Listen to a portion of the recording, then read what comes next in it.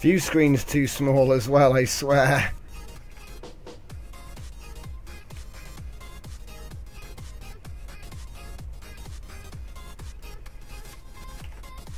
Well, so the bridge is pretty much, it's not finished at all. What am I talking about? It ain't finished.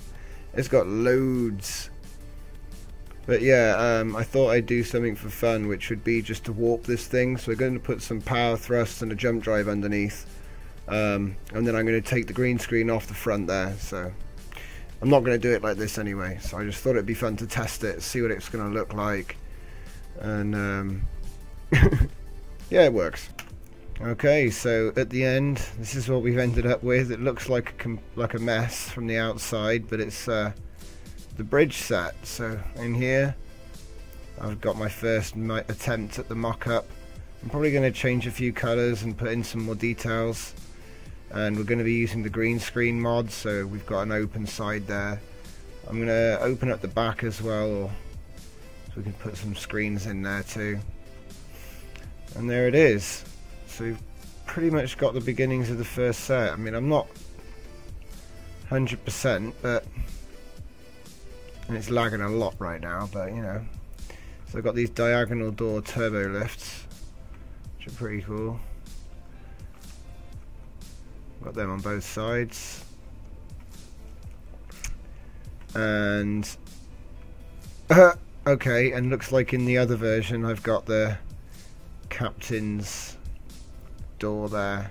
So this one doesn't have that one. And a little bit of lens flare from the ceiling. Okay, JJ Abraham. Now I can be the captain, he says.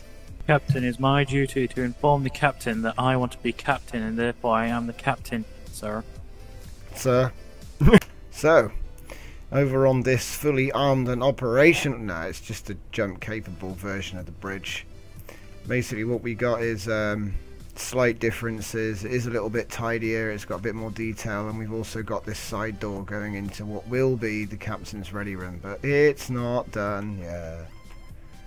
So yeah, this is about 3 hours of work so far, but it's a functional bridge. I could have people walk about on it, and yeah, only thing I've got to do is put the turbo lifts in on each side here and over the other side there, and then get some people to wear the skins, and we can start doing some shots.